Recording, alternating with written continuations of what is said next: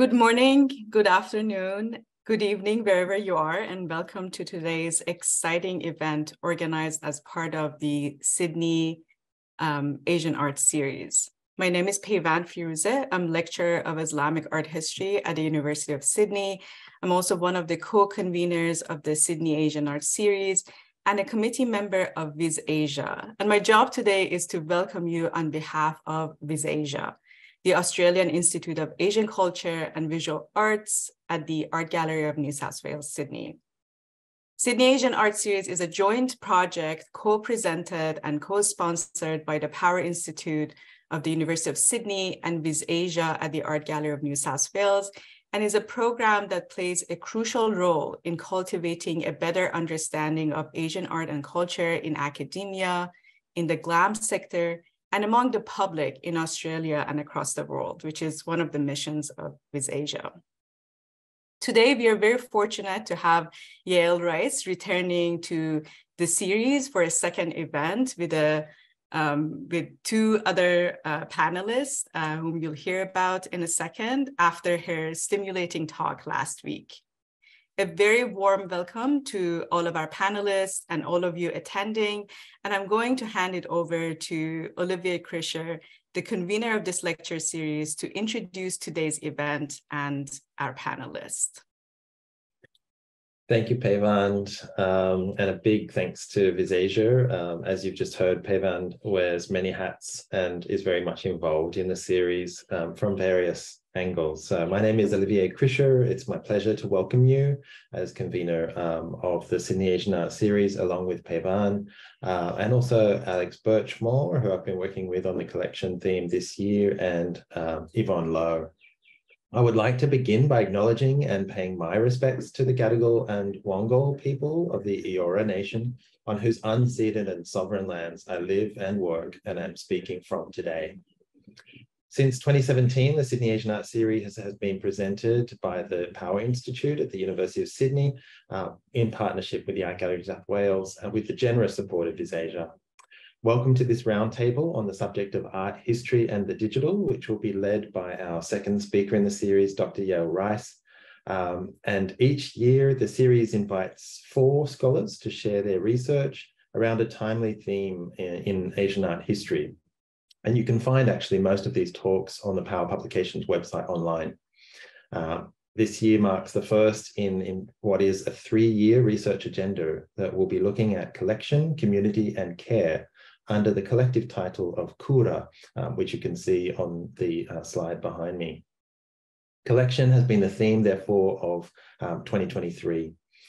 Yael gave an excellent talk on hierarchy, bias, and the museum database last week, which will be available online, and we'll be sharing a link for that during the roundtable today, in case you missed it.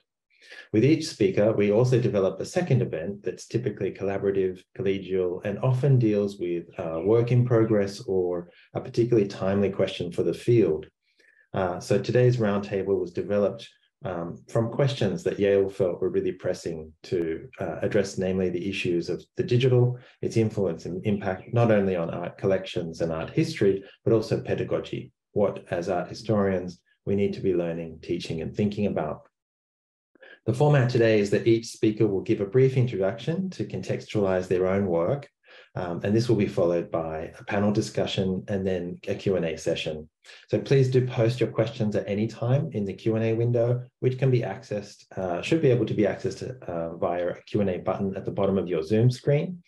Please try to keep your questions as brief and concise and direct as possible. I imagine there'll be many questions, and so this will help us read and respond more quickly, so we don't miss any of them, hopefully, along the way. It's now my pleasure to introduce our distinguished panel, who are joining from 3 different time zones around the world, which is already amazing. So a very warm thanks to their generosity in finding the time to make this possible. And also I know that much of our audience is also joining from many different places. So thank you for joining today. Firstly, I'd like to introduce Dr. Yael Rice, our second Sydney Asian Art Series Scholar for the year. She is Associate Professor of Art History and Asian Languages and Civilizations at Amherst College. Massachusetts. She specializes in the art and architecture of South Asia, Central Asia, and Iran, with a particular focus on manuscripts and other portable arts of the 15th through 18th centuries.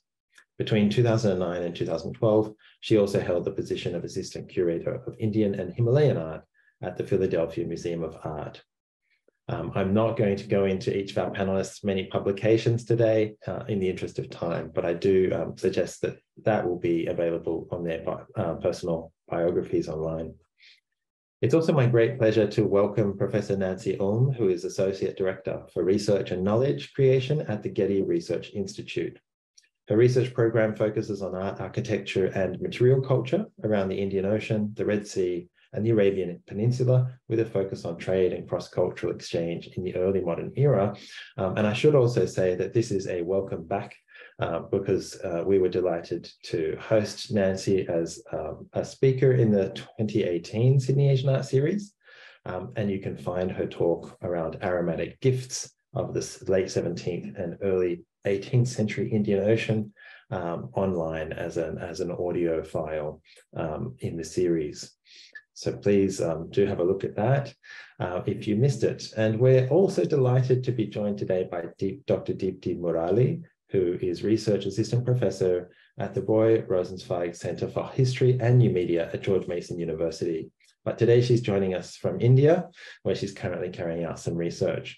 So her work focuses on decorative arts of 18th and 19th century South India in particular, examining networked histories of production circulation and the use of wood and ivory objects from southwestern India and textiles, cotton textiles in particular from southeastern India globally. She currently manages a number of digital public humanities projects, carries out digital art history research for some key projects that I think she'll be introducing today as well. So without further ado, I'd like to hand over to Yael, who, with my warm thanks for making this roundtable possible. Thank you, Yael, over to you. Thanks so much, Olivier. Thank you for the introduction. I'm going to get us started, but maybe I'll ask Nancy and Deepthi to turn on their cameras so that the three of us seem to be here together. We are here together. I'm really, really delighted to be joined by Deepthi and Nancy for this topic, which, as Olivier mentioned, seemed to us to be especially urgent. The digital, of course, permeates and mediates every aspect of our lives today, and certainly is integral to the work that each of us as art historians, curators, teachers, administrators, librarians, and so on, that we do, from our smartphones to everything to VR to database searches and so on. And in that, the digital carries the potential to radically transform the way that we do the work that we do, the way that we teach, the way that we think about the world and see the world. But there are, of course, the risks that it could pose. And so that's where the urgency, I think, comes in. And the reason I wanted to have this conversation here and in other fora too, because it seems like a moment to take a step back and really think critically about what we are doing and how we define what is the digital and what is data, and all the kinds of questions I hope that we will be able to address this evening or morning, afternoon. What we will do to begin, as Olivier mentioned, is each of us will actually present very, very briefly for about 5 to 7 minutes. An introduction. The instructions that we delivered to Nancy and Deepthi were pretty broad. So a kind of introduction to what you do, I suppose, and what brings you to this conversation. So I thought I would kick us off, and then I'm going to pass the mic, so to speak, to one of my co-panelists. So again, each of us will talk for about 5 to 7 minutes tops. And once that's concluded, we will open up the conversation among the three of us more broadly. So to begin my own graduate training, I completed my PhD in 2011, which seemed to be right at the moment that the digital humanities were just starting to gain steam. And for that reason, I didn't really have an introduction to what we call DH as a graduate student. My introduction to this field, and I kind of put that in quotation marks, DH is not exactly a field, but it really happened by accident, as I expect what's the case for many of my generation, through chance encounters with a couple of humanities projects that in these particular cases use network analysis and network graphing.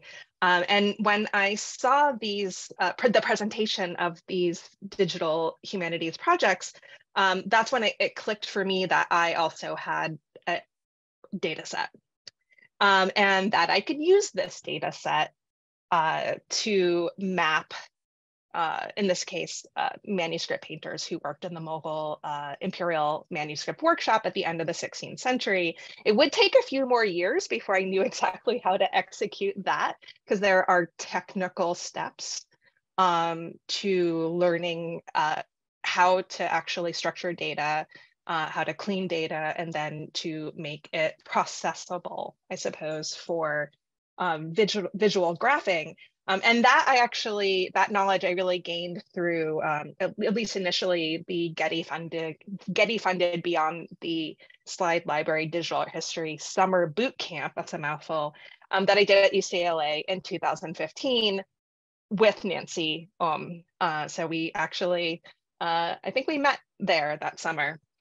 And out of that experience came a publication in 2017 called Workshop as Network. And that was a special journal issue that was actually edited by another participant in that program, Miriam Keenlay.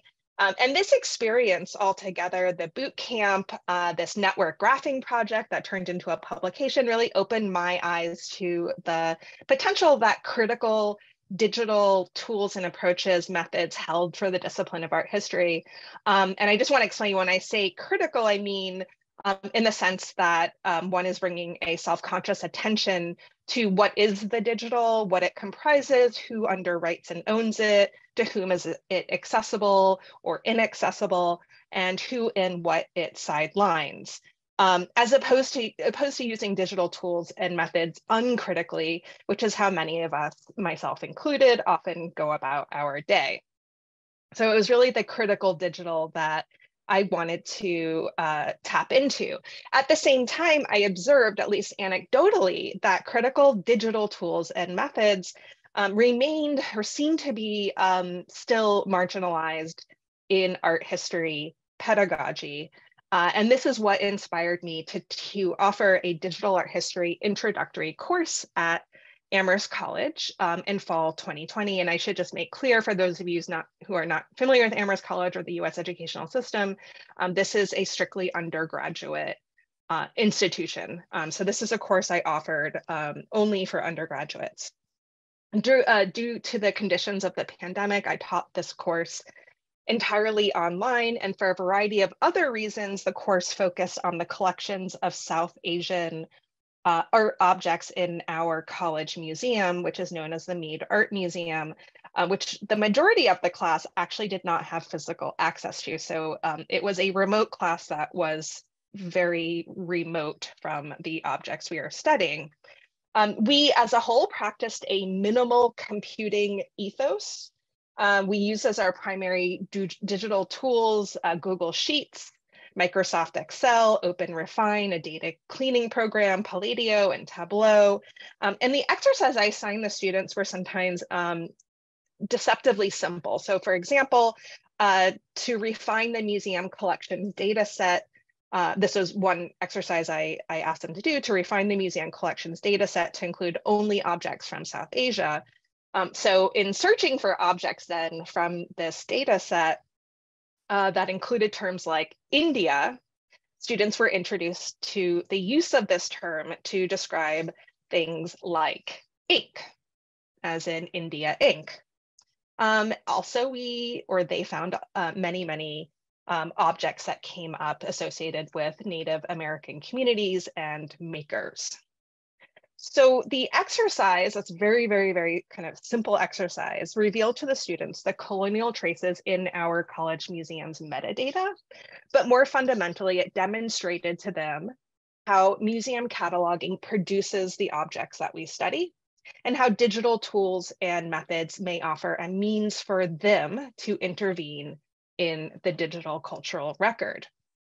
So from this point, the digital became, for me, a much more urgent matter, and I became more committed to centering digital tools and methods in my courses.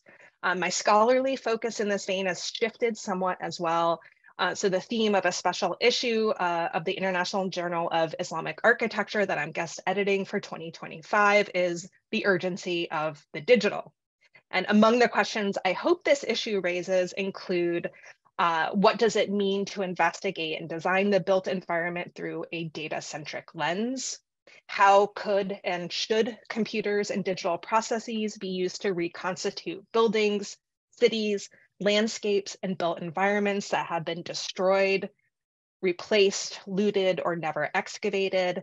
How have digital technologies made previously hidden architectural histories of marginalized communities more visible? What are the costs and benefits of making information belonging or that once belonged to vulnerable and underrepresented groups publicly accessible? What do digital databases and archives play in the design and study of architecture in the Islamic world today? Who has access to these materials and why? I could go on. These are just some of the questions that I hope the articles that are eventually published in this issue center. But in short, my thinking now approaches the leveraging of the digital as something more like a 5-alarm fire. So I'll stop there. That's a just short picture I've painted of where I'm coming from. And I'm going to turn the platform over to Deepthi so she can introduce herself. Thank you, Yael. Hi, everyone. I'm so glad to be here and very excited to have this conversation with you all. I think it might be just easier for me to introduce the place where I work, tell a little bit about how I got there, and then a little bit about the projects that I work on right now. I'm a research assistant professor, as Olivia said, at the Royal Rosenzweig Center for History and New Media, which is the oldest digital history center in the United States. We are a center within the Department of History and Art History at George Mason. So we kind of work with other faculty members in the department, as well as students who come into the center as research assistants, graduate research assistants, and as well as undergrad students assistants. So a lot of my work, I do work with students, but within in a supervisory capacity in many different projects. So it is a center that really does privilege teaching students by practice and being part of really live projects. And most of them are grant funded projects. And so students do get like a real life experience of what it is to be a digital humanist. I'm the only art historian at the center, which will come as no surprise to anyone here because there are so few of us around. And I'm also the only South Asianist there. And I work with my projects center on Indian textiles. But at the center, the way it's divided, I kind of work on my projects as well as some of the other projects that I am a project director of. So, and I'll get to that in a bit. But my start with digital humanities, as Yael said, like, you know, I finished my PhD in 2020. And during my last couple of years, I started looking more and more at sort of the efficacy of the digital to communicate what we do with the public. I work on my dissertation was on the Malabar coast of southwestern India, which is and on 18th and 19th century wood and ivory objects that hardly anyone talked about. So for me, it was very important to communicate what I was learning about the history of these objects and of, you know, sort of the experience of artisans who made them, often from lower caste communities, with actual communities within the region, And that was possible through, sort of public work. And so that is where I got started. So I did a lot of public facing writing. I also did a lot of public facing talking over digital medium, because I was in the United States and the communities who were interested in what I had to say was in India. I also did a lot of podcasting work. So it is through sort of public facing digital projects that I got into DH. And then I got a postdoc at the center, and then I kind of transitioned into the professor position this past year. And at the center, I work on 3 different projects. One of them is a project that I work on for the Smithsonian, and the other 2 are my own projects. And I'm going to start explaining the Smithsonian project because it's probably the easier one to explain. And that in that project, what we're doing is the Smithsonian's Office of Strategic Partnership and the National Museum of African American History and Culture have started this pilot project to bring the rich archives from both archives and museums located within historically Black colleges and universities, HBCUs, in the United States, and make them digitally accessible for the broader public. And this is a 20-year-long project for them, and we are involved in the pilot. And at Mason, at the center, what I do and my team does is to train, plan, manage the project, both about 60 people within 5 different HBCU units located in 5 different states, and train them to use content management system called Omega S, where the project lives, but also to help them talk about objects in like public friendly ways, how to design metadata, how to develop them, how to digitize and preserve, how to prioritize digitization. And so sort of the gamut, it's like it's from digitization to preservation to metadata production to public facing work, right? So the whole project of the project is centered around capacity building and getting more diverse people into DH within cultural institutions. My own projects are slightly different and more oriented towards using DH towards original scholarship and research. And one of them is called Connecting Threads, which is a collaborative project that has 5 institutions: Mason, where I represent that project and is the PI, and then University of Edinburgh, where my other PI sits. And we have partnered with V&A Museum, Cooper Hewitt Museum in New York, and the University of Glasgow Archives to look at the history of striped and checked textiles that were produced in 18th and 19th century southern India and then exported across the globe. But particularly within the project that we are currently working in, we are looking at its production by lower caste weaving communities in southern India, and then its use by free and enslaved people from Black communities in the greater Caribbean region. So essentially, when these textiles are usually talked about, they're talked about as an export material and often seen from like an Euro-American mercantile network lens. And our project is to kind of reorient and think about global South-to-South exchanges, where the Euro-American merchants are still, and traders are still a part of that conversation, but they're not always the agents within these interactions. So the project is to kind of change the way we are looking at the production and consumption of these textiles. This is where original digital scholarship is happening. This is supposed to be a born digital project. So what we're doing is we're using designing new digital infrastructure, using computational analysis to make sense of the data we collect. And of course, we're going to use them when we eventually get a project of visualizations and drawing inferences from the data we have.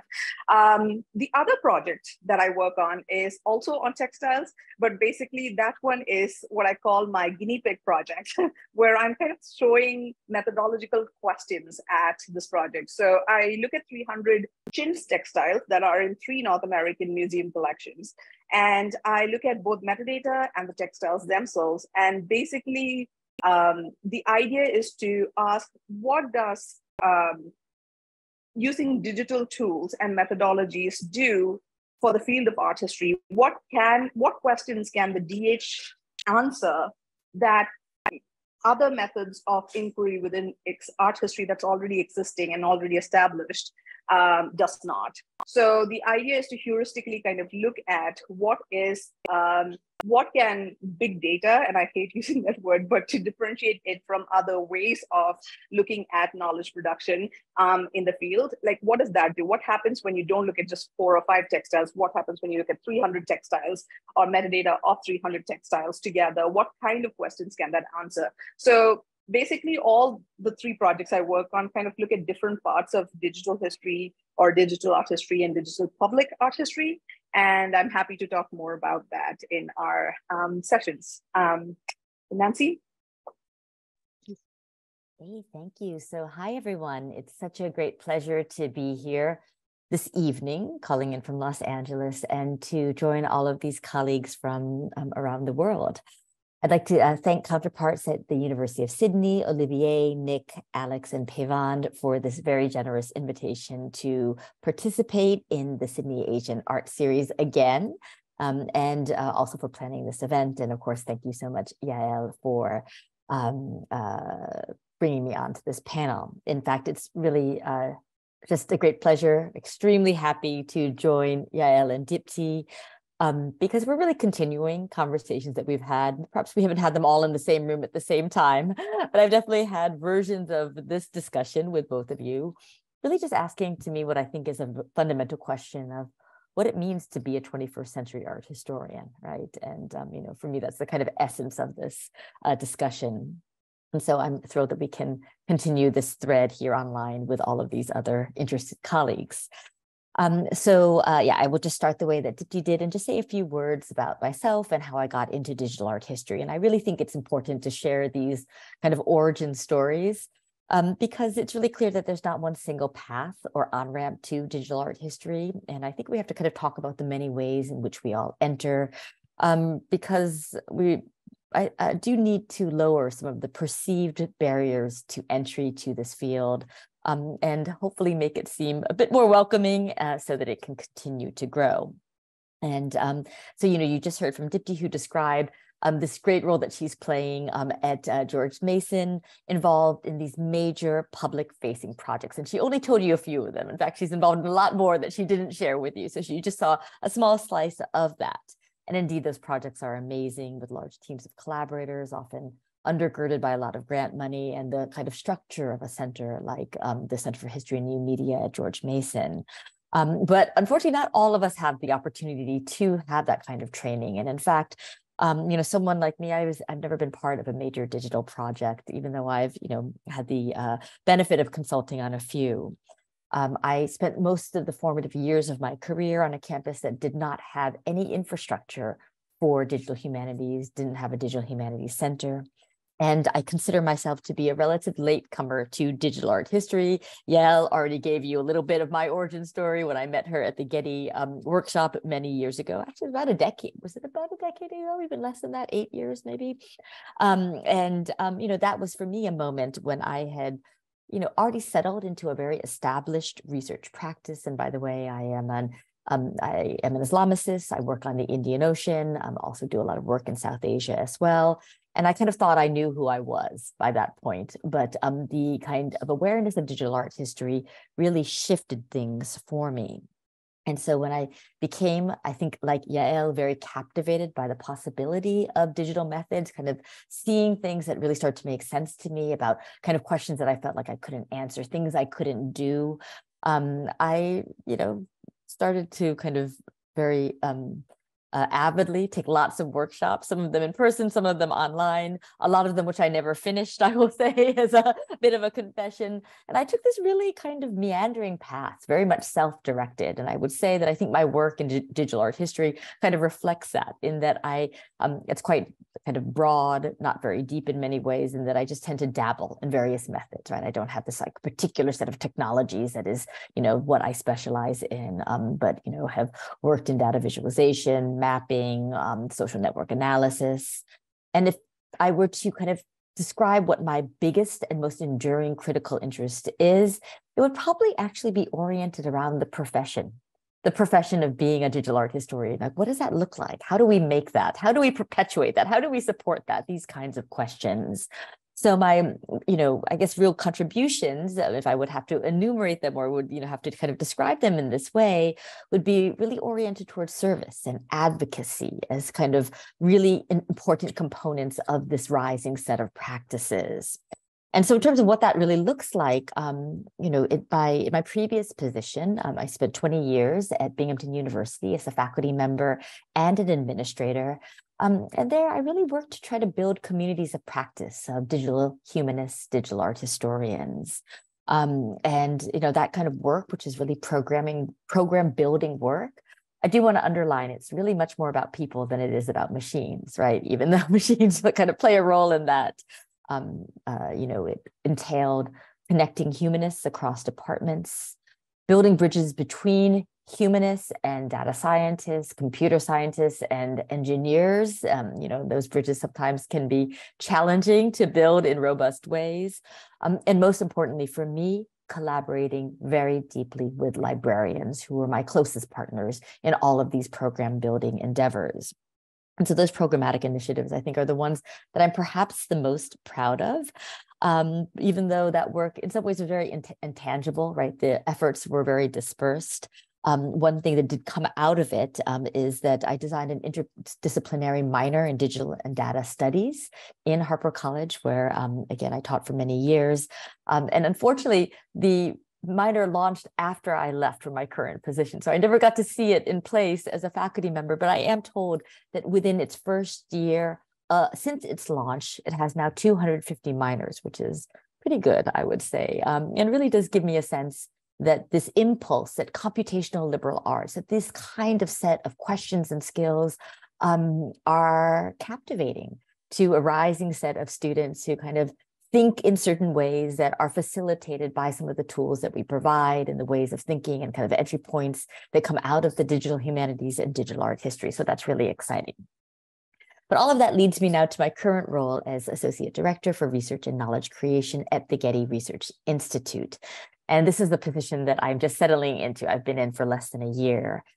But I'm very fortunate to oversee a division that includes 5 departments, including the GRI's major digital initiatives. And these include the Getty Vocabularies, which is the leading authority resource in the visual arts and cultural heritage, which plays a major role in cataloging and metadata creation. I also work with the Getty Provenance Index, which is truly a big data project and one of the earliest ones that compiles and presents large masses of information about the acquisition, movement, and transfer of art objects, and particularly Western paintings. And the other department is digital art history.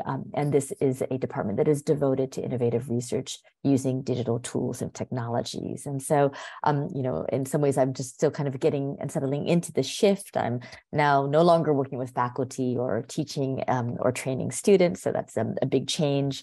But I'm really lucky to work with a very talented team of dedicated colleagues who all have a great amount of expertise in digital art history. And Deepthi brought up this kind of notion of, what it means to be the only art historian, right? That is among a kind of crew of other people who are really devoted to different disciplines. And so I'm, I think, quite fortunate and quite unique in having lots of colleagues who are very much engaged in this area. And I would say that the digital initiatives as a group are working toward a few ends now, which are, again, very different than the ones that I think I was thinking about in my previous role. We are engaging in and disseminating the findings of research projects that have the potential to shape art historical practice rather than just using digital tools, right? Really thinking about how these instruments are fundamental to the core questions of art history.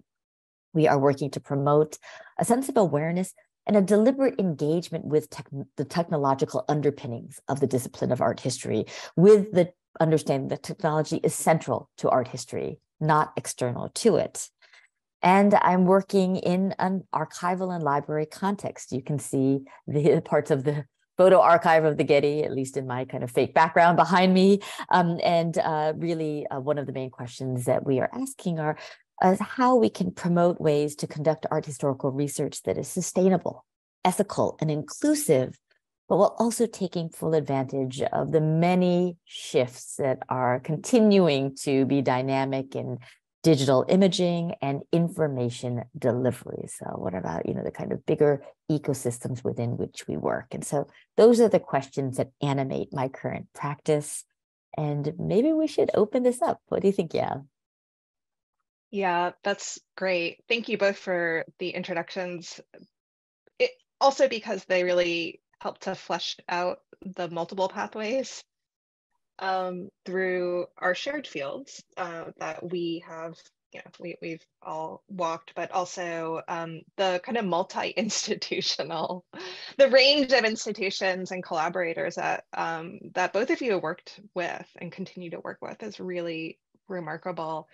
I wanted to actually just start in a way with some basic terms and the way that we think about terms like data.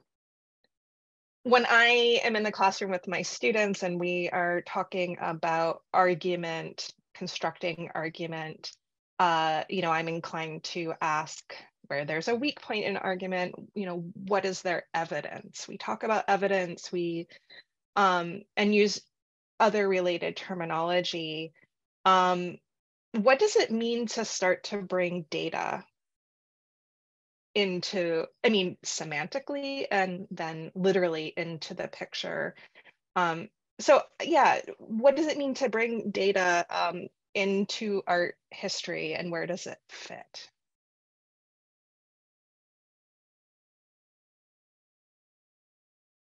Well, maybe should I just jump in here, Deepthi, with a few things? Please. Yeah. So, I think, we've been operating under the illusion that we don't deal with data, I think, in art history, right? And, I think I'm pretty sure that all three of us believe that we all have data, that images are data, that, all of the information that we work with is data, even if it's not structured, right? But definitely that kind of having structured, computer, actionable, machine-ready data, and it brings us into a different realm of thinking where we have to tangle with numbers fundamentally, which art historians don't like to do, and we have to tangle with machines, right? Depending on how big the scale gets, right? And so for me, I think the first thing is dispelling, again, that delusion that we don't have data, because we all have data. We've got to manage that data, right? And I think a lot of art historians deal with the data management problems of their very unruly hard drives, for instance, and they feel like that's, but they don't see it as a data management problem. They just see it as a kind of problem of the messiness of their computer, right? But right. We all have data. We all have data problems. But then there's also the other side of it, which is the potential that if we begin to work with our data in ways that are structured and that we can begin to query in really interesting ways and kind of draw patterns out of, I feel like that's kind of what lit up all three of us, because we saw what we could do when we began to work intensively with data-driven methods, with the quantifiable, that, kind of brought us to a different level. That brought us here today, no? Yeah, I completely agree with the way Nancy kind of plays that so beautifully. But in my mind, as I have worked with, and I've gotten increasingly comfortable over the last 3 years saying data set, in which way my Indian parents who wanted me to be an engineer, and I resisted with all my life and guts, for a long time, they would be surprised with how easily I can say data set now. But the idea of data set for me in my mind is always associated with something that is machine readable. So in my mind, it's the same as Nancy said, all art historians have data. It's just in what form are we manipulating data or thinking about that information. So textually, if it's human based, we kind of think of knowledge systems or information, or we talk about criticism or argumentative thinking, or however we want to talk about it.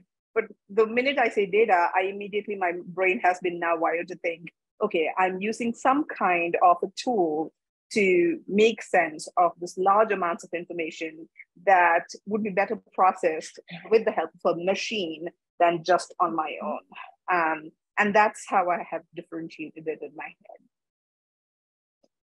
That makes a lot of sense to me. If I could just connect a thread between comments that both of you gave, there's a way that were I to bill a course as art and information or machine readable, well, actually take machine out of there, but art and information, I might get some healthy enrollment, but if it were art and data, right? So there is this work that data on multiple levels is also doing that I think all of us are aware of. So I actually agree with both of you, but there's this funny way that I think within the discipline it becomes, or it gets kind of suppressed, and yet can be used in these selective ways to sort of beef up the topic. So it becomes kind of saleable as in this kind of, machiney, scientific-y way. But but I was also, sorry, go ahead. I was going to say that one of the issues, though, I would say, and this is a kind of a humanist issue, right, is that I think so many of us have had data weaponized against us, right? And, I'm no longer teaching in a university, but of course I remember those days when I would, kind of have to talk to an administrator about the fact that the enrollments in art history, they would give me a graph and the line would just keep on going down, right? Those kinds of things, right? Or, questions about how long it's taking for some of the graduate students in our program to finish their degrees, and that line would just keep going up, right? Those kinds of ways in which we often have been on the receiving end of what all of that quantification looks like. And it's been kind of weaponized against us to make the case against the humanities. That's why it's so exciting to then kind of take those same tools and to be able to mobilize them on our own terms and to be able to present them, to make arguments on behalf of the humanities, showing the, what I mean, and to kind of show the value of the work that we do rather than to just be on the receiving end of that declining line down that's, that is, in many ways meant to kind of serve as evidence of our, of our irrelevance in many ways, no? That does really make, powerful. that makes yeah, then that makes a lot of sense.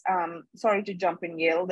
I sense when I present to art historians, I sense, not in just art historians, but more traditionally minded historians also, that when I say data, there is a resistance. It is incredibly more difficult to make the case for the work I do when I use the word data. With certain subsets of people within the humanities. And I wonder if, Nancy, it's because of the association of data with all these other kinds of, data's never been a friend, but a foe. And I wonder if that's the case, because I always feel like my first job as someone who works in DH is to kind of go in and educate about my work in ways that can reduce the resistance to using computational tools. And I think that's something that we need to kind of discuss as a group, as how that can be, how to manage that kind of resistance against the digital in the field. Or if you actually feel that too, or is it just me? I absolutely feel it. There's a real kind of antagonism or fear and anxiety around, I think, this kind of language. And I think Nancy has in part hit the nail on the head. And it must be a particularly acute if you don't actually have the tools, the means, the skill to I was going to say weaponize, but actually to use it yourself. Not necessarily to weaponize. Yeah, and I know we weren't supposed to start talking about AI in our first right now, but I will say that right now, the moment of kind of hysteria, of feeling like we're so at the kind of, I think that there's a lot of hysteria, rather, right? Of just feeling a lot of anxiety, some of it very well founded, I want to say, but really this sense of powerlessness in terms of a technology that's moving out of control, like literally kind of with no human intervention. I think is very pervasive now that we have so much discussion in the public sphere about technologies that have been long in the making, have been around and are, and have been used, I think, for longer than I think most people are acknowledging. But at the same time, we're really, I think, in a kind of place where there are kind of lines being drawn in the sand. And so it's hard to make the case, right, for technology for the need to engage with technology, right, when I think there's so much fear. Mm-hmm. Mm-hmm. I have more questions actually about big data, but maybe we should move on in the interest of time. Maybe these issues will come up in a bit. But maybe we could segue actually to museums and collections. All of us have worked in some capacity very closely, less closely with these institutions. Deepthi, with your multi-year project, the Connecting Threads project, my understanding is you're partnering with a variety of museum institutions, and the idea being that you and your collaborators will share the findings from this project. I am curious to hear from both of you about where you see digital art history and this kind of work sort of intervening. And I think it's a particularly interesting question since none of us, although Nancy, you work adjacently to a very large museum, but none of us is actually working in the capacity as a curator or any of the other numerous specialists who actually care for objects in museums. So how your work is going to sort of intervene in those places. Nancy, should I start? Go ahead. So museum, the museum, I take a deep sigh because museum and museum metadata have been become like a thing that I dream about when I sleep these days, because I've spent so much time trying to make sense of them and how to kind of work with museum metadata. One of the problems, and this is everybody who's worked with museums and trying to use museum information catalogs or metadata for DH, digital scholarship, digital analysis, are very familiar that the museum metadata, even when they are in graphs and charts or downloadable in CSVs or spreadsheets or whatever, they are not DH friendly. They are not structured. Even though they look structured, they're not really structured to be used for computational analysis. So a lot of the time when I go in and download metadata from the Met or from the Royal Ontario Museum or from Winterthur, which are all the partners I work with on my Chintz Textile project, what I get is a messy group of information that kind of shows you sort of the layers of the history of collecting, the epistemology of museum collections, right? And how convoluted it is, and also the colonial underpinnings of that. That becomes very clear very quickly once you start sort of parsing through that metadata. But then to make sense of that, both as an art historian and as a person who wants to do computational analysis with that work, it's a hefty task, and it takes a lot of time. What we need is, I mean, I can make those interventions in my projects, but what we need is sort of a collective decision within with art historians, curators, other museum professionals to come together and say, we need to kind of think that we're in 2023 and we need to make metadata, the methods of collection and the methods of preservation of data within museums updated for the 21st century, which it isn't. It's still following the same system that I guess the Smithsonian set up in 1848 when the first National Museum of Natural History was set up. I think it's the same thing. So, I mean, if the library systems have upgraded from cards and card catalogs, the museums have done that by just sort of reproducing those catalogs in a computerized manner. And that is not helpful. And so it is something of concern, because the amount of time that you have to spend in tidying data, to use that word, it's also a moment where we as art historians and as people who work with the museum curators included, everybody can talk about decolonizing that information, because there's a lot of what you see is like, layers of colonial ways of collecting, colonial ways of preserving data, language that's used that has, decades of imbalance kind of inequities kind of built into it. And so this is the moment that we can actually start having those conversations on how to truly sort of decolonize museums through its metadata. And I think that's something that I have been giving a lot of thought to as I've worked with metadata in the last couple of years. Yeah. I mean, I think we're just at this moment where, and I don't know exactly when it happened, the kind of turn to openness, right, in terms of museum collection data, right, and just the abundance. Like, I mean, it's so funny because I feel like as art historians, and for me working, on the Indian Ocean, working in Yemen, I'm always kind of complaining about not having enough material, scarcity, right, and loss, right? We've lost this building. We don't know what it looked like. We've lost these records. We don't have them anymore, right? So on one hand, I think our research for many of us is kind of oriented around narratives of loss. But then when it comes to collections data, I think that we're like, oh my God, there's like the abundance is just like is kind of out of control right now, right? For any, more than one, more than researchers can even kind of get their heads around, right? In terms of the growing scale of what's available to us, in some cases with just, kind of a pretty easy access point, as Deepthi was mentioning.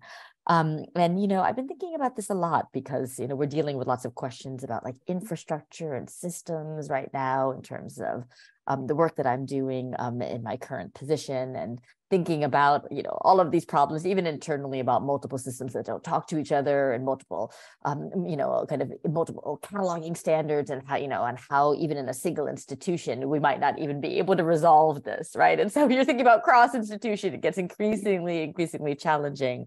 But I just think we have to acknowledge, and this is where I think this question of intention is really important. Who is that metadata for?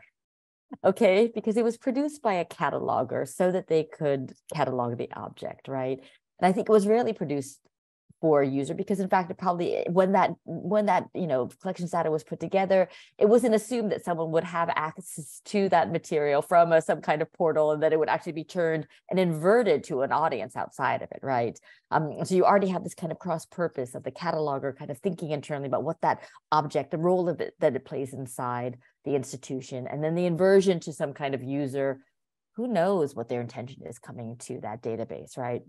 And then there's this third layer that you've just brought up, Deepthi, which is that of someone who wants to use that collections material as data, who's thinking about all of that information in a completely different way and wants it to look completely different, right? And so while I'm certainly commiserating with you, I just feel like, wow, there's all this pressure on what is that? What is it supposed to look like? Who is it supposed to serve? And I feel like kind of that. Those are the problems that I think we're not certain about, right? Because those, as openness has kind of changed, as public access points to material that was meant to really be closed and it was not meant for an audience, and as people are using all these new tools that likely didn't exist when a lot of this data was produced, gosh, I don't know why I sound like I'm like feeling sorry for the metadata right now, but but it's like there's all these pressures on it, right, about what it's supposed to mean, and so that's why that's where the struggle comes from, right? So. Well, I think just as we understand that museums serve different purposes, and we hope that they fulfill different functions than they did, say, in the 19th century. Right. Catalogs and metadata, as I think both of you have opened up, are doing something similar, right? They, just as Nancy said, that they're serving different constituents.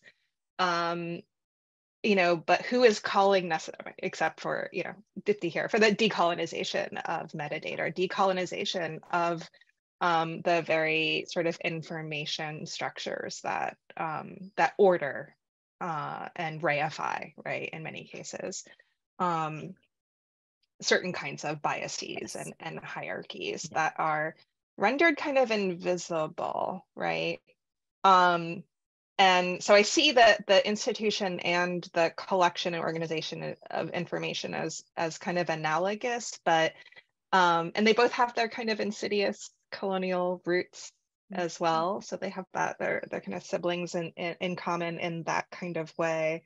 But yeah, I don't think we'll necessarily answer it in this session, but it is about, I think, you know, who's going to listen? Who is this information necessarily for?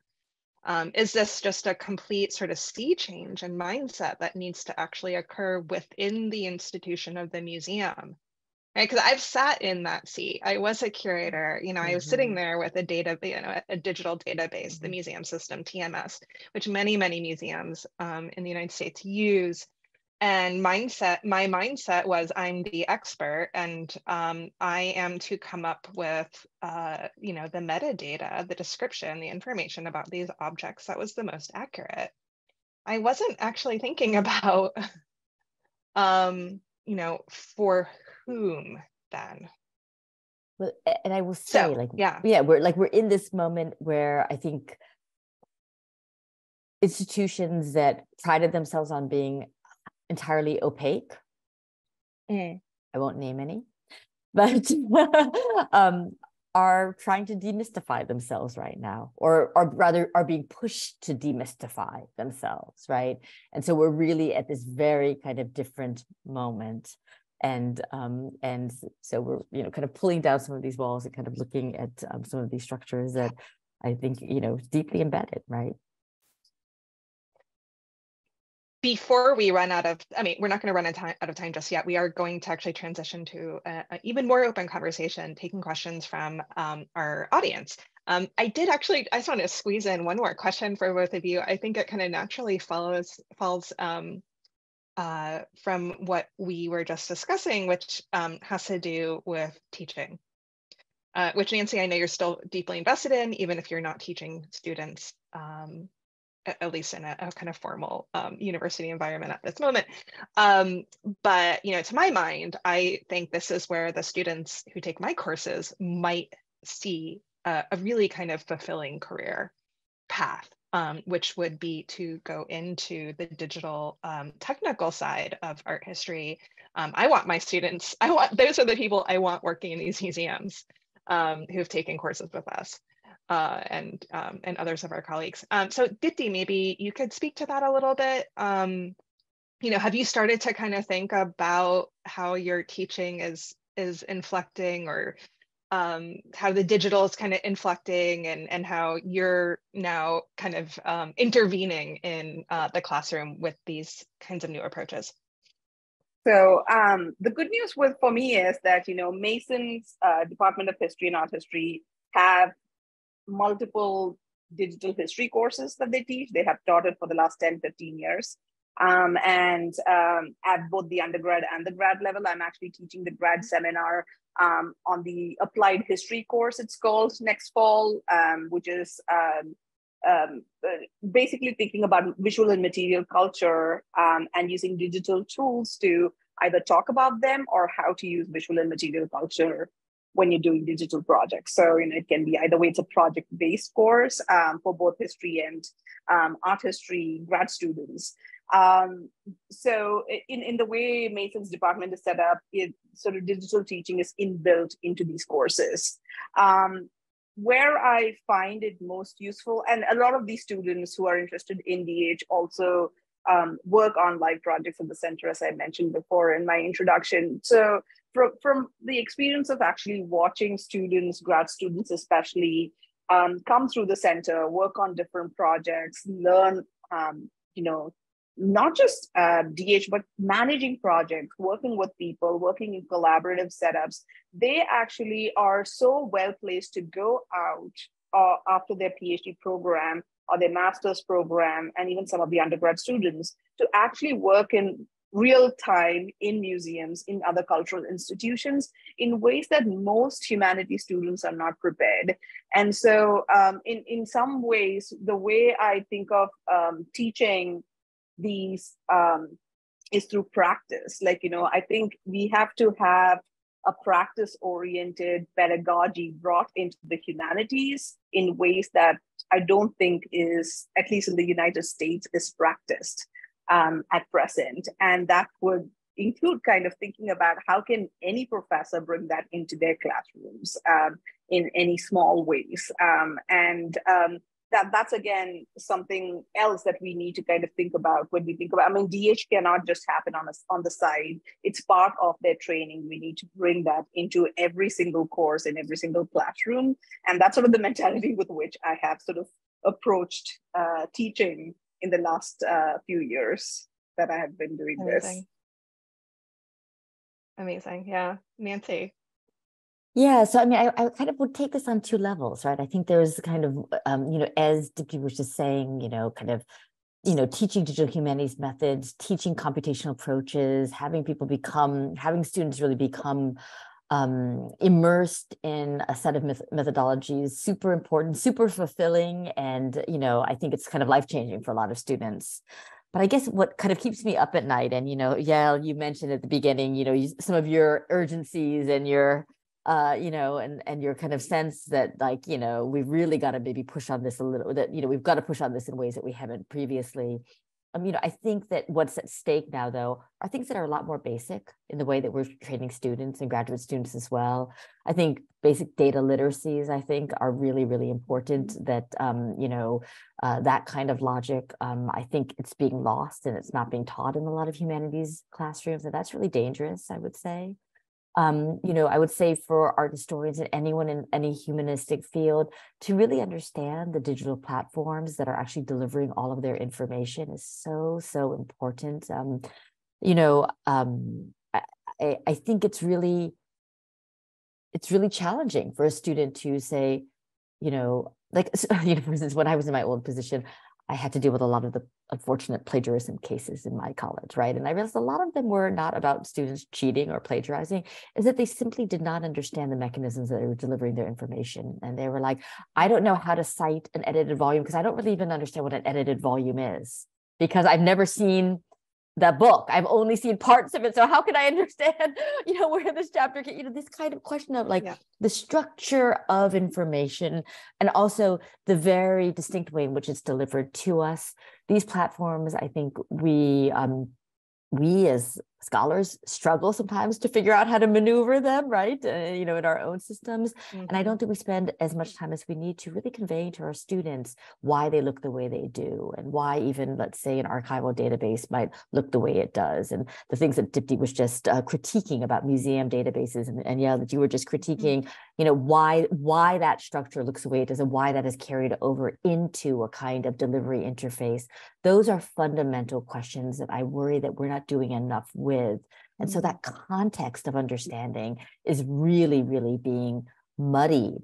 And I don't know how we can get to doing the advanced research, to asking the big questions, if we don't understand that structure of delivery of information, how it's formatted, what its affordances are, the ways in which it's been, you know, both kind of hampered by previous technologies, but also open to other kinds of problems and biases, right? You know, so in some ways, I think that might be the urgency, like digital humanities. I would, you know, I'd love it if we could bring it into every campus and make sure that all students who are getting degrees in the humanities, if they could have exposure, because I think it's worthwhile. But that kind of more fundamental understanding about the technological world in which we're operating, I feel like is so crucial. And that's also absent, unfortunately. Well, I think the variety in your responses that I'm hearing, it of course speaks to the different kinds of institutions where the two of you work and have worked. And in Deepthi's case, it's like a dream to be part of a department where digital history has been taught for over 10 years, where you have students taking multiple courses in these areas. And so you can really stretch the limits of what you can do, I imagine, with your students. Because they're already coming to your classroom with beyond basic digital literacy. In other places, and this includes my own institution, we don't have a DH center. We have tons and tons of computer science majors, some of whom end up double majoring in art history. But the humanities digital thing is really still kind of like coming together. I think about these other kinds of issues, the sort of the lowest level, kind of lowest common denominator, you know, information skill set that my students may need.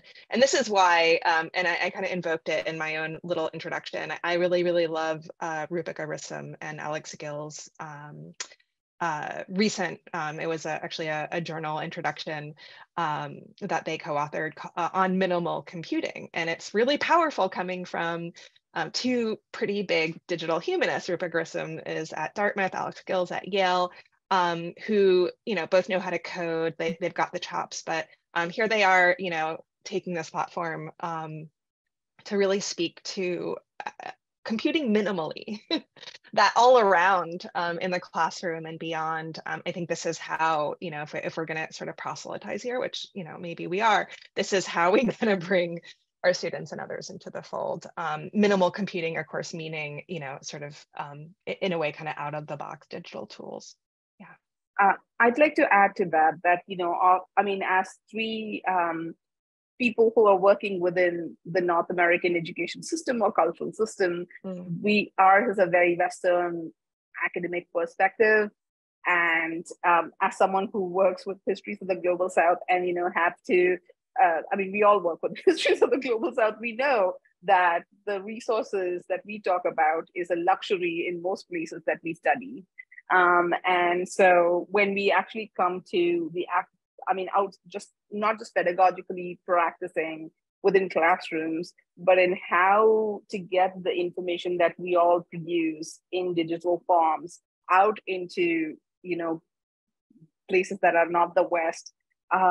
Also, and I think it was, I think Rupika Rissom and Alex Gill addressed this in their article, but like, you know, others have done it. Sonia Drimmer has done it well, about what is the least common or the most easiest basic output digitally that you can produce that can be made available in places that are not the West, you know, where there are no high-speed internet is a problem, power is a problem, like, you know, we're talking about data literacy or visual literacy, where any kind of literacy can be a concern. So, you know, how do we then use the digital not as like a barrier of entry, but like, you know, something that can reach beyond that barrier? And that's an important question to talk about, because for me at least, the reason why digital is exciting is because it takes the academy to the public. We're not waiting for students to just come into our classrooms. We can take our classrooms to a broader public. And that's also important, at least for me, especially because I think as humanists like staying out of social media and things. And what is happening is, like, with the idea of this critical race theory discussions that happen, there are a lot of armchair historians ready to just sort of like pounce and, like, you know, take over the public dialogue about history and art and culture. And the digital is the way that we can actually reintroduce some of that criticality that we work with in the academy and bring that out to a more public sphere. And so how we do that and the basis by which we can do that is, I think, important to discuss as well. Yeah. I mean, I really think that this whole question of, you know, I mean, you know, we have to also make sure that we manage our own enchantments with technology, because those can become, you know, really problematic, you know. And I think the minimal computing model, in which we're done with the bells and whistles. We're asking questions about sustainability, about, you know, again, about accessibility, right? That I think are super important. But I mean, those cornerstones of why we do digital humanities work. I mean, for me, in some ways, it's like the technology is the second thing, right? You know, it's like the principles of openness, of focusing on audience, right? On collaboration, obviously, on the ability to think about process over product, right? All of these things I think are so core. That's what's quite captivating, I would say. And that's kind of what I think, you know, still drives me back to this work, you know, even again with all the hurdles, right? And obstacles. I think we should turn to questions from our audience, because there are many. I am going to summarize them. We'll go one by one, if that's okay. So the first one, both of you can see them, correct? Yeah. Yes. Yeah, great. So the first one is directed towards Nancy, but I think Deepthi could certainly address it as well. And this had to do specifically, Nancy, with your previous role. You mentioned the lack of infrastructure. And so the question has to do more specifically with, what did you do to overcome those challenges? What were actually the key challenges? And this is a question that I think Deepthi could speak to as well, which is when it comes to managing data, like cleaning and structuring data, what are the common problems specifically? Yeah. Curling spaces. Nancy, do you want to kick us off? Yeah. I'm sorry, I was just kidding. Infrastructure problems. Yeah, well, I mean, again, if we get back to minimal approaches, you don't need a lot of infrastructure, right? I mean, I think, I mean, you can start off really small, there's so many tools out there, I think, for people who want to begin to do this kind of work. And, I imagine, love to talk to this colleague from National Gallery of Singapore more and kind of understand what's going on there institutionally. But I would direct this person to the collections as data resources. Those are really, really great. And there's a whole movement of collections as data, which really just kind of provide really, really good set of tools and guidelines and best practices for working with your collections data in ways that are responsible, sustainable, and assuming as well that someone like Deepthi is on the other end and wants to kind of work with them and, work with this material as a data set. So I would start there. I think that material has been really useful, and they've got a website and offer lots of tools that, totally scalable, right? Lots of tools, some of which, are open source and readily available. And so that's always where I point people. I don't know, Deepthi, is there anything else you would add to that? Yeah. I would just say that to the person who asked the question, that it is a labor-intensive process. It takes a lot of time. It takes a lot of energy. So it's not just learning the skill to do it, but actual number of hours that you take. And I don't have a solution to that as yet. But I'd like to put in a good word for AI here. That some of it might have a resolution in the next 5 to 10 years, because we've been having generally going historic about students using ChatGPT and the like. But for the Smithsonian project, we are beginning to talk about how we can cut down on the time that the teams need to take their existing archival metadata and convert that into a public facing metadata for a public history project. And they're taking a lot of time to do that kind of, linguistic conversion. So in the next couple of weeks at the center, we are running a hackathon with all the center faculty and graduate students to see if we can use ChatGPT to train ChatGPT to do that work, so that we can cut down a little bit of time, and then we can train the HBCU teams to do the same, because they're completely under-resourced, and there's a lot to do. And so we're trying to make use of these kind of things to see if there's a way we can reduce the time. So those kind of things will become more common, I think, in the next 5 to 10 years. But in the meantime, I'm just plugging away at my metadata every single day, and there is no one easy solution, I think, for that. And applying for grants. Really, yes, actually, that brings us to this next question, which has to do with funding. Well, where does the funding come from? And I guess the perception actually, that's expressed in this the question that DH comes with a lot of, or requires a lot of financial investment. Is that the case?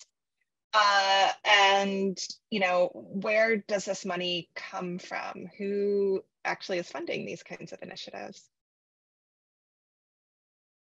My funding comes through the National Endowment for the Humanities, the Arts and Humanities Research Council UK, and I've also been funded by other smaller organizations like the American Institute of Indian Studies. But it is currently, the problem is that it is heavily, at least in the US, dependent on federal government funding agencies. and they fund very specific kinds of projects. So if you're in K through 12 education, if you're in school-based education digital projects, there's a lot more funding that you can get through non-federal organizations like the Ford and the Mellon. If you're doing social justice projects, Mellon is a big funder for those projects right now. And those keep changing. Mellon was funding graduate student initiatives all this while, and they have just in the last year moved into social justice initiatives, and now they're funding a lot of digital social justice initiative projects. So the funding streams keep changing, and yes, it's very volatile if you ask me, and it's it's impossible to predict in a way. Yeah, you can't game it necessarily.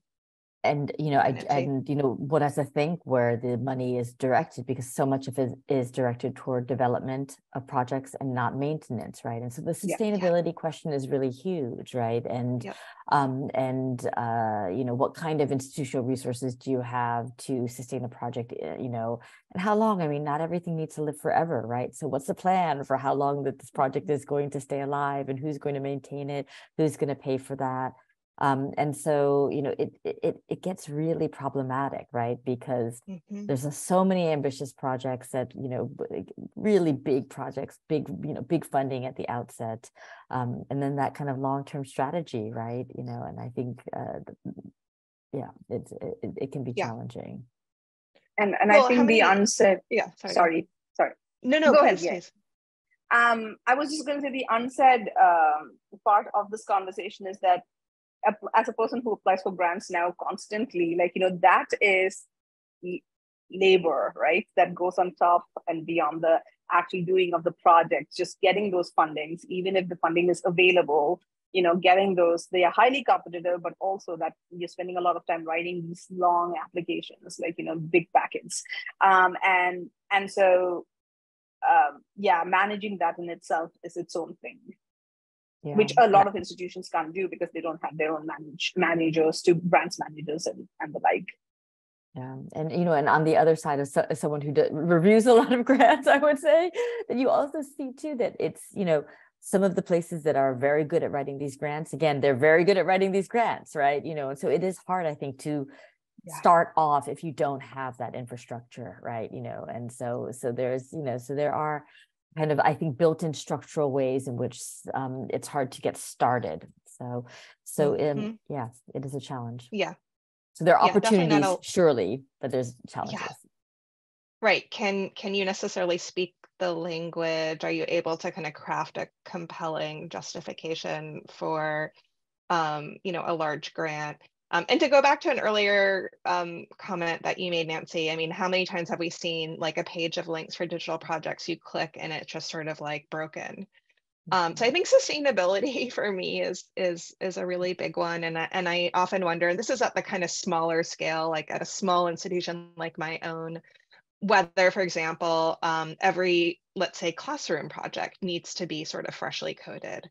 So I think in these cases, in a lot of cases, minimal computing is the answer. For something along the lines of like what Deepthi and her collaborators are working on, the out-of-the-box solution is not going to fit. But so anyway, those are my 2 cents for anyone who's listening, that not every single digital project necessarily needs a huge chunk of money from the get-go. I think that a lot of experimentation can happen, with, again, out of the box solutions. And then if it needs to go from there, and questions about sustainability should come to the fore for sure. So I'm going to move on to the next question then. And this has to do with access. And so I'm actually just going to read part of this question now. This is actually coming from Payvand, who gave the wonderful introduction at the beginning. And she's wondering if the panelists could take this thread a bit further, reflect on digital histories vis-a-vis digital inequality and digital injustice. Something that probably becomes a especially contentious issue when thinking about digital repatriation, among other possible pathways that this question can take. Thanks for that really, really important question. So yeah, digital inequality and digital injustice. There's no, I think, agreed upon language, speaking of non-agreements in standards about how to deal with an object that has been repatriated and left your collection, right? And I think, I can't remember if where I'd seen it. Might have unfortunately been like a Twitter thread where someone showed the different examples of how different objects, how they appear in the digital catalog after they've been repatriated, and in some cases it's just like wiped. In some cases it's something like no longer deaccessioned, or and so there's no agreed upon language about how one would deal with that particular scenario. So I will say it is something that's completely unresolved. There was a really interesting article in the debates on the digital humanities, the most recent one that I think I would, and I think Payvan, you'd be interested in it, about it. It was oriented on Islamic manuscripts, and kind of talking though about how in some cases digitization of stolen objects then is a kind of cleansing of the problematic history, and then it somehow, by digitizing it, makes that object then appear at least in a way where, say, a collection would never, or a museum would never buy an object that they knew was looted, where if it kind of becomes part of the digital record, that somehow neutralizes that problematic history. I thought that was a really fascinating piece. Mm-hmm. So I was thinking about that myself, in fact, and actually specifically cases of major digitization projects, manuscript digitization projects that have been undertaken in Yemen by very well-funded institutions and so on, and questions around for whom are these objects being digitized or preserved, and the use of language and rhetoric like universal cultural heritage as another way to kind of wash what are genocides, illegal sale, circulation of these kinds of objects. And so yeah, digitization is not a sort of it's not the utopia that I think it's often it's not a panacea.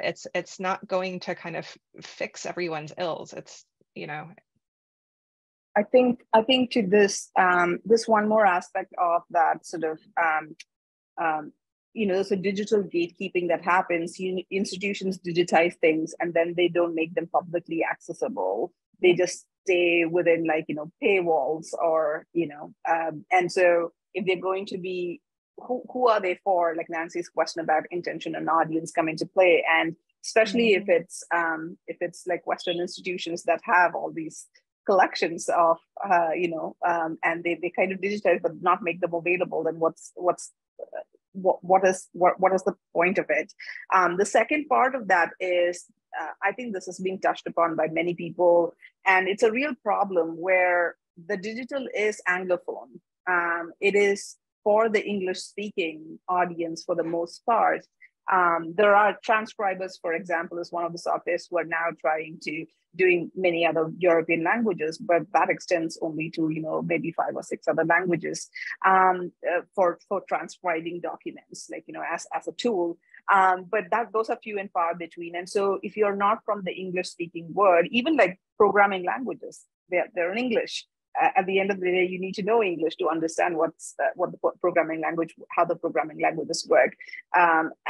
But even the way we put out information. So for connecting threads, we have had to actively think about different groups of people who are a constituent audience. And we think it's the diaspora, both who are South Asian and the Caribbean, for this part of the project. So we're thinking about when we get to the portion where we can actually do visualization, fingers crossed, we'll get that grant for that. We have to then think about, it's not just English. We have to think about Tamil, Telugu, which were the main weaving community languages of the people who were the weavers of these textiles. We have to think about Spanish, French, Dutch, which was spoken in the Caribbean region in addition to English. As we expand the project, we are going to have more people of various linguistic families who are going to be constituent audience for the project. And then how do we make that accessible? And that requires additional funding. To go back to the funding, because we then need language experts to make it truly accessible as a digital project. So those are really, so when we talk about digital equities, the inequalities is kind of like hiding behind the possibilities of the digital all the time. And it's not just about translating the content. Are you also translating the navigation? Right. Yeah. I mean, because there's like a Left, whole right. other level then of, Yeah. and so it's just like, I mean, it never ends, right? And so but it becomes, there's a point where the project becomes kind of no longer, it can no longer be circumscribed as well, right? So That's right. Decisions have to be made. It's beyond translation. Thanks both for opening that can of worms, which it is. I'm going to keep going. I should just add to that, yes, that at that moment, a lot of you have pointed to the ways in which Facebook was used to track looted artifacts, or that people have used certain kinds of imaging to track the destruction of archaeological sites, and in war zones and things like that. Is all these kind of successes, right? But you have to be really nuanced about it, because there's so many other sides to that story, right? Mm-hmm. Right. This is the same technology, the same platform that's also surveying those same places. Exactly. So another question has to do with the pros and cons of ready access to the plethora of digital visual images, and what that means, what happens in and during a core act of art historical analysis. Specifically when we're actually looking closely at an actual artwork. So I think in some, it's really a question about, what does the sort of overabundance of digital images do? How does it impact how we come to grips with objects? Well, maybe should we start with a JPEG is not the actual thing?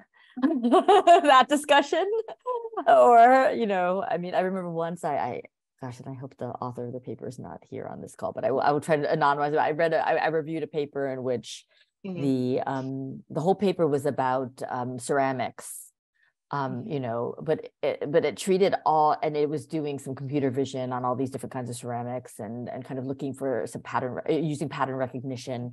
But of course, all of these ceramics, some of them were like bowls that were like convex, and and some of them were tiles. Super difficult to photograph. And I was just like, this, you're not talking about the object, you're talking about a JPEG of the object, which is two-dimensional. The object is three-dimensional, and so we've got kind of issues of kind of what we're actually talking about, what we're actually looking at, and what is actually being mobilized. So I would just kind of start maybe with that. I think I do think there is this fallacy, this sort of understanding that because you can see things in high pixels, especially paintings, I'm talking about 2D images, not 3D works, because 3D works, I think fundamentally people kind of understand it somewhere in the back of their mind that there's the real thing and this is the image, that differentiation is still present. But I think where this question becomes relevant more is when it's two-dimensional images, when they're paintings, or like Mughal manuscripts are a good example. People are like, we can look at it in such great detail online. Why do we have to go see the little thing in person? Because the scale actually makes it feel more than it is, right? When you're in person looking at the actual manuscript in its size. And this is going to be a continuing problem with the digital, to tell people that what we have in the digital world is important for access, but we also need to separate that from the reality of actually being with the object, and that presence makes a difference. And this goes back to the earlier question about digital inequity as well. You can't use the presence of an object as repatriation. I don't think digital repatriation can be a thing for the same reasons, because it's not the actual thing. And I think to kind of make that distinction as we move, it's going to be a problem more and more, especially with AI and everything that's going to come in I keep thinking of the Pope in the puffer jacket photograph. as more and more reality kind of like collides with, made reality, like, make believe reality, like, we're going to have this problem and we don't have any answers to that. Yeah. And we don't have the language yet, I think, to really cope with the range of synthetic media that is already circulating, a reconstructed image of a building is different in its kind of not realness than an image that has been photoshopped and changed and altered, which is different than a synthetic image that has been generated from a DALL-E prompt, right? They're all kind of not real, but in different ways. And I think that subtlety of language to describe kind of what we're seeing and what we're coping with, I feel like we lack the vocabulary, and we definitely lack the art historical vocabulary. I mean, I think, in media studies, I think they're definitely much further along than we are, but we haven't been able to push our language forward to be able to cope with what's in front of us, I think. So my response to that question is, I'm not sure when we think we're looking at the actual artwork, we're actually even looking at the actual artwork, because it's already mediated anyway, because you're obviously encountering this object in the setting of a museum or a library where it comes with a label and its vitrine, or it's in some other kind of institutionalized setting. So that's my thought about that.